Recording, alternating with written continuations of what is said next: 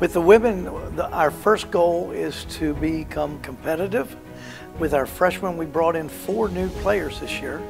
And one of my goals is to make sure the team comes together because they're from different areas. I have 2 girls from New Jersey, freshmen, 1 girl from North Carolina, and then a girl from Pennsylvania.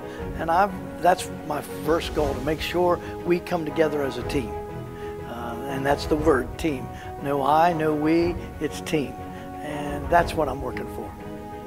When we play golf, like today we played, I saw how they interacted together, and it looked like they all got along. They were all talking, dialogue, and so that's important.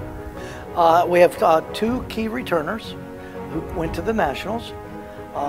Emily Haas, who was our senior, and Morgan Wirtz is our junior, and those 2 are our key returners right now. We also have another returner who's working a lot, but she'll be a key because she was at the Nationals. So we have 3 girls back that went to the Nationals, and that's pretty strong. The freshmen, they play like a freshman.